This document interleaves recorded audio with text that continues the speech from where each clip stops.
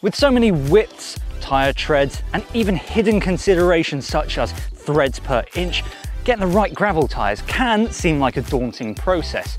And seeing as they're the only thing keeping you stuck to the trail, or getting the right ones, it's kind of important.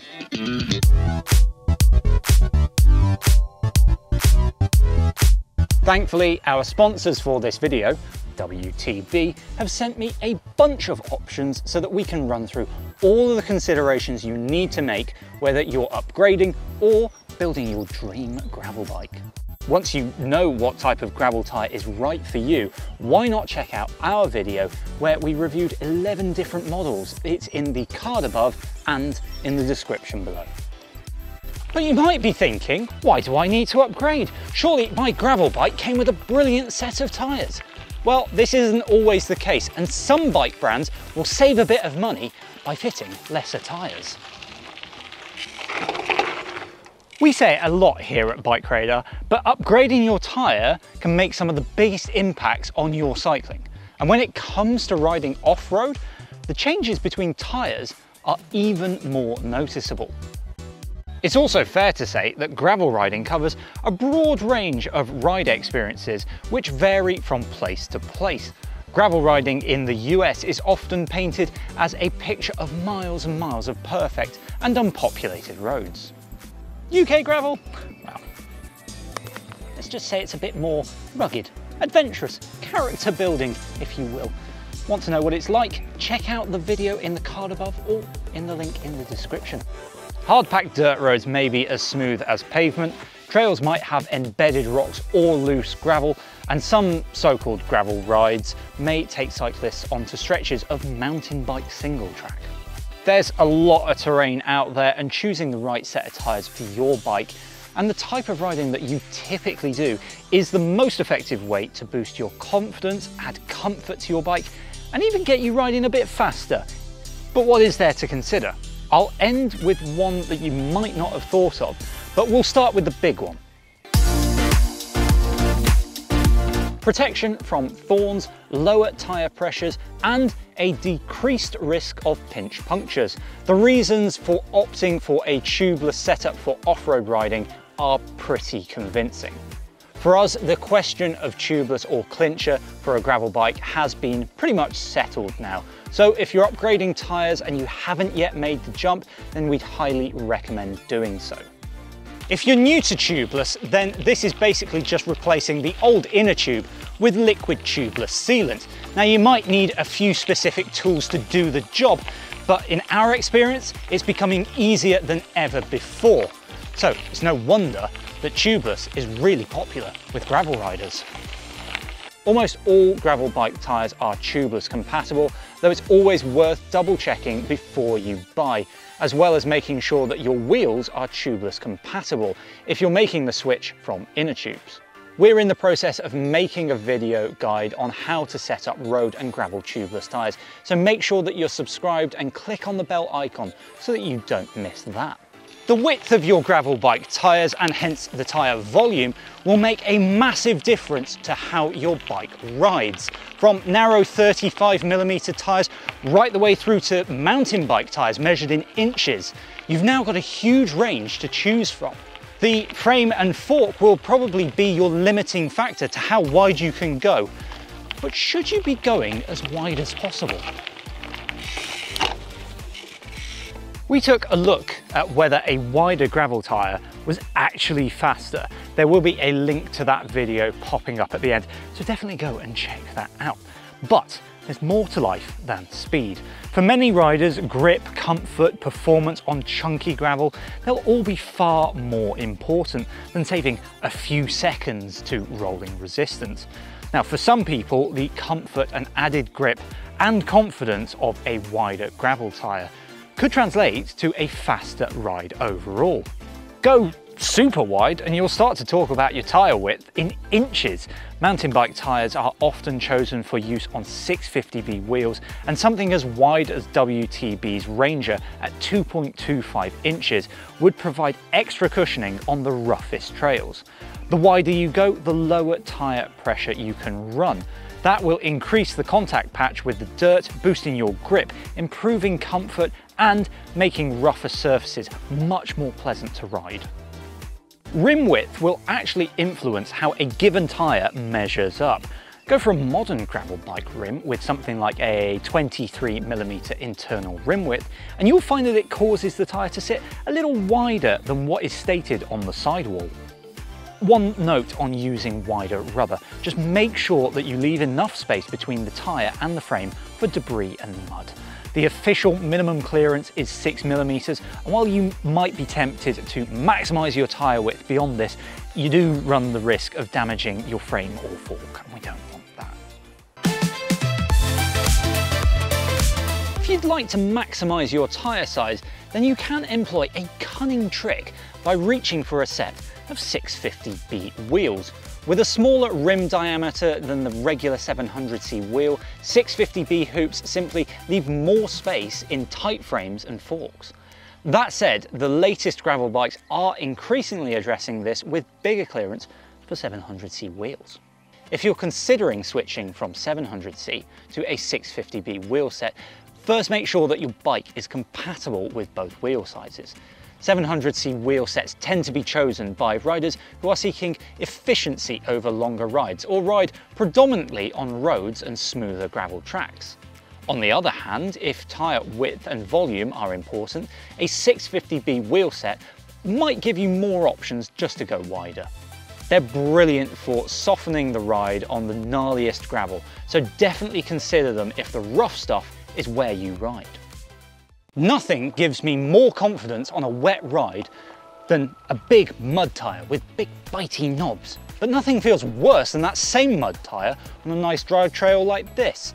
Getting the right tread pattern for your riding is a great way to ensure that you boost your confidence, your grip, and maybe even your speed.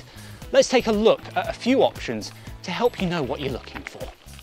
A slick tyre, like this WTB Byway, features very little tread, especially on this central section. It's best suited to bone-dry conditions, but that isn't the whole story. Hard-packed ground is where a tyre like this will work best. If you're cornering on loose gravel or dusty surfaces, more shoulder knobs will help produce more grip as they dig into the surface. But if you're looking for the fastest rolling tyres for smooth gravel and tarmac, something like this is what you want. My favourite type of tread pattern is an intermediate one. This WTB Resolute mixes a tightly spaced central tread pattern with larger knobs at the side. That gives you a great mix of fast rolling, but also grip in wet or loose conditions. The result is a tyre that will see you through a wide range of conditions, and it is this that makes these all-rounder tyres a very popular choice. If your cycling gear is going to consist of a lot of racing, you could opt for a tyre like the WTB Volpine. Again, the aim here is to keep the central knobs tightly spaced for lower rolling resistance. Next tyre. Right, there you go, thank you very much. Sometimes, well, a lot of the time for us here in the UK, water falls from the sky and makes the ground rather slippery. But rain would never stop us from having fun, and this is where wet weather tyres like the WTB Sendero come in. Sendero, Spanish for trail. Wet weather tyres feature tall, widely spaced knobs. These are designed to really bite down into the dirt, providing as much traction as possible. The wide spacing then allows the tyre to clear that mud so that you don't get all clogged up. The trade-off for this extra traction is often a bit of extra rolling resistance, but if you regularly ride in the wet, we'd recommend these tyres for more control, even if rolling resistance takes a bit of a hit. So that's all conditions covered, so surely you can just go out and buy them all. Well, tyres can be quite expensive. It's worth investing in a good set for sure, but having separate sets for dry, intermediate, and then wet weather too could just mean that you spend more time switching tyres than actually, riding your bike. The solution that has worked for me is to run an intermediate tread for the majority of the year and then have a full mud tyre ready to switch in when the rain falls. That, for me, is a great way to have a brilliant setup for the widest range of conditions without spending too much money. But this might change depending on your riding conditions. There are some of us here at BikeRadar that prefer riding on the road, but mixing in some off-road terrain to keep things exciting and to explore new places. For this, a faster, slick tyre setup might be a better option.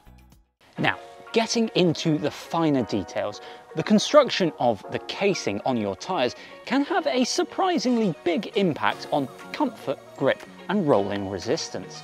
The crucial number that we're looking for here is the TPI figure. That stands for threads per inch, and it is quite simply a measure of the number of nylon or cotton threads that you'd find if you cut out a square inch from your tyre. Please don't do that though, as the manufacturer should provide this information before you buy. As a general rule, the more threads that a casing has per inch, the more supple the tyre is going to be. That's going to give you increased grip, as the tyre will be better able to deform over small imperfections, and it should also boost comfort. But there is a trade-off. High 120 TPI tyres can be a little more prone to punctures. This is because lower TPI tyres generally use bigger threads, which are just a bit stronger. To aid puncture protection, WTB's high TPI tyres, such as these Nanos, use a puncture protection layer under the tread. That would be something that we'd look for when upgrading your tyres. At the start of the video, I said that there was something that you might not have thought of. I was referring to tyre inserts. These are, in essence, simply pieces of foam that sit inside the tyre, running the full circumference of the rim. They are certainly easy to forget. After all, they're hidden away inside your tyres, but using them carries some real benefits. Firstly, you can run lower tyre pressures while still protecting your rims from root and rock impacts. Those lower pressures are very useful in adverse conditions or when you are riding on loose surfaces. Secondly, and this is particularly beneficial when running lower pressures, inserts can help with bead retention. Let's face it, sometimes you might go into a corner a bit hot. You turn in, load the tyre more than maybe you should, and the result can be that a little air burps out. That's not ideal, as you've just deflated your tyre a bit. And if you puncture, you really don't want the tyre dismounting from the rim. Inserts can help to keep the bead on the rim, reducing air burps and allowing you to roll safely to a stop should you have a puncture. They really are a very good idea. With all of that said, do you have any golden rules when buying new gravel tyres? Let me know down in the comments below. If you're buying your first set though, I think we have some key takeaways for you to use. Firstly, if you haven't gone tubeless, then we'd really recommend it. Width will play a massive role in how your bike rides, but be careful of going too wide, as your frame and forks can be a limiting factor. Those, for us, are the two main factors when it comes to buying new tyres. But there are other considerations to make, such as tread pattern and casing. And if you want to maximise the ability of your tyres, inserts are a brilliant way to do so. Thanks again to WTB for supplying us with all of these tyres and for making this video possible. Remember to like this video before you go, and why not check out our other gravel tyre width explainer right here. We'll see you in the next one.